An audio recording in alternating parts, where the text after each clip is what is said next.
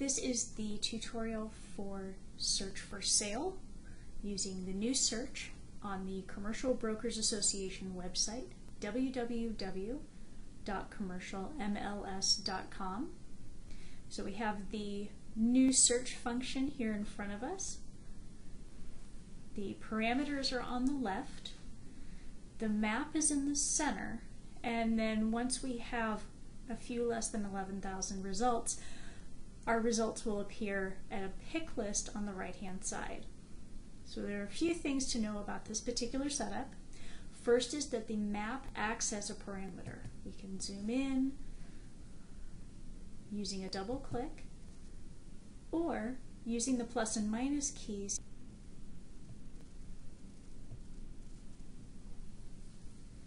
The parameters that are available on the left-hand side are the default parameters. They're also the most commonly used parameters. They are listing type for sale and for lease, asset class,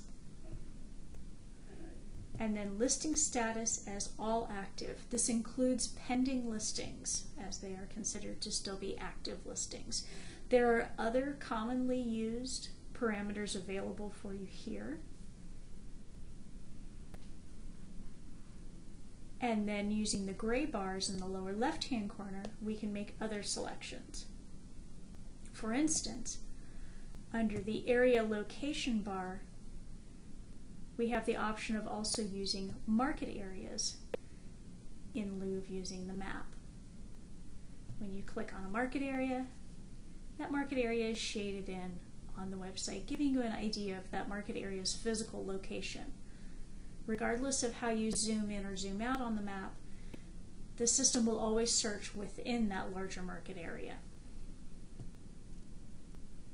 We can deselect market areas using the checkbox, and finally click on the white space at any time to exit that selection. But we'll stay with these basic default items here.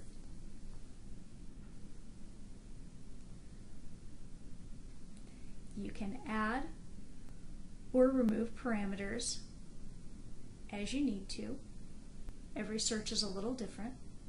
Under listing type, we are searching for sale, so we will deselect for lease. And then for the purposes of our search, we'll select one asset class. So we'll click the All Selected, which shows all the default items selected. Uncheck, select all, and then check the item to which we're interested. And you'll notice that as I'm making changes to the left, the number of results here at the top is also changing. As I move the map around, or I zoom the map in and out, the number of results also changes to match the parameters that I've given on the left and the physical parameter that I've given the system by using the map.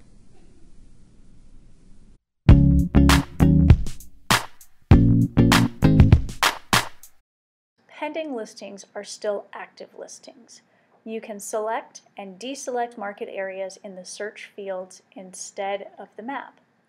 After setting the desired parameters, you can move the map to different areas to view the listing results in that area.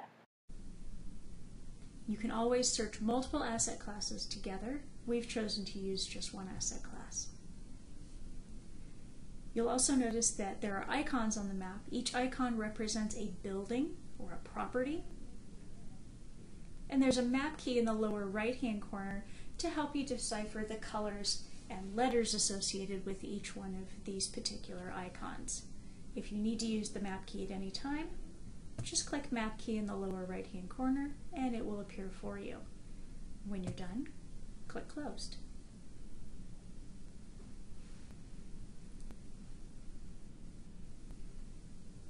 You can click on the icon to see the thumbnail of a listing. For instance, this retail listing I can click on and see a rough thumbnail of that particular item. It shows me the picture, the status, the square footage.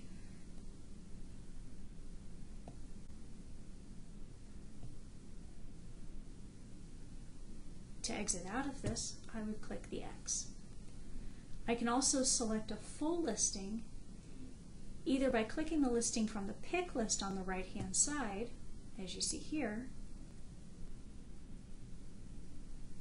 and click back to map to exit that, or by using the icons and then click anywhere that's in blue in order to view the full listing. The full listing that you see when you click an icon and then the title of the property is the same as if you click from the pick list on the right-hand side. The information is identical. The full listing here on the SEBA page gives you all the information that's been provided by the listing broker, including their associated files. These are items that they have uploaded to that listing. And in the case of properties that have been listed multiple times on SEBA, you can see the sale and also the lease history if you've selected both for sale and for lease. You have the option of creating a report for any single item by using the report button at the top of that full listing. You may also email that single listing. If you'd like to build a report, you can do so from this particular format. You can use the icons and then the remove listing option there to remove a listing from your report. You can also use the red circle with an X to remove a property from your active report. If you happen to remove an item in error, you can always click the plus button in order to add that particular report or that particular property back into your report. Finally, once you have a good list of properties here that you're interested in sharing or keeping on file, you can use the Create Report button to create one of the different report styles within the SEBA system. We'll cover more about reports in a subsequent video.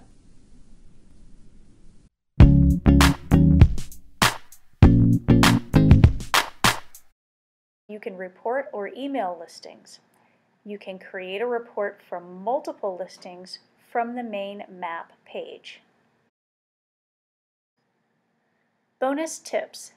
Taking advantage of the live chat support, our customer support tool, is critical for new brokers and admins. Chats from live support can be emailed to other people.